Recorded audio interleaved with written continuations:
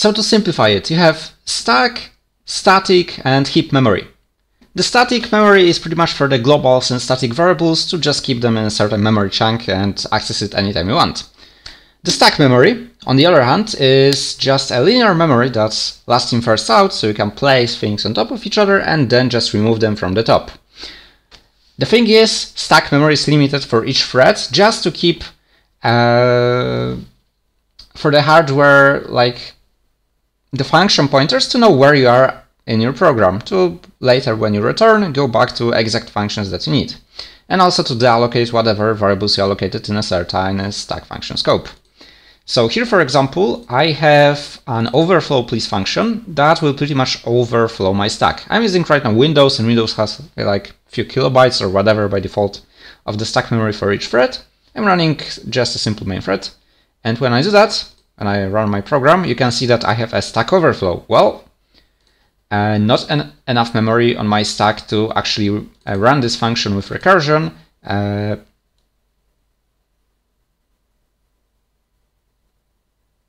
40 million times, which is a lot for that. And well, when we have a stack overflow, we will most of the time get a random crash in some whatever place. In my case, it was there. Also, sometimes a program can optimize our functions, so this function can, even with an even bigger number, not crash if you test it, because it will depend whether or not your compiler optimized it, what happened exactly, so on and so forth. Here, as you can see, I also have a heap variable. So we know that, okay, we have limited stack for each thread just to know where we are in our program to later just return. And it's limited, and it's pretty much fast to put stuff on it, because since we know where is the top of our stack, we can just put anything that we want on top of that. And well, that's it. And each thread has just an allocated memory chunk in our RAM. But when we have our static memory and we have our stack memory, we also have the heap memory. And heap memory is pretty much whatever we have free in our random access memory.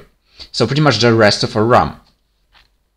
Here you can see that I have my int pointer heap variable equals new int 10. And what it does is pretty much allocating amount of bytes equal to the size of int times 10, because I'm allocating 10 ints. In this case, int for me has a size of 4 bytes, so I'm allocating 30 bytes. And the new is returning me a pointer to the allocated memory. It's contiguous, so I have 30 bytes near each other. And this pointer will just point to the first int, and later I can access whatever int from this that I want.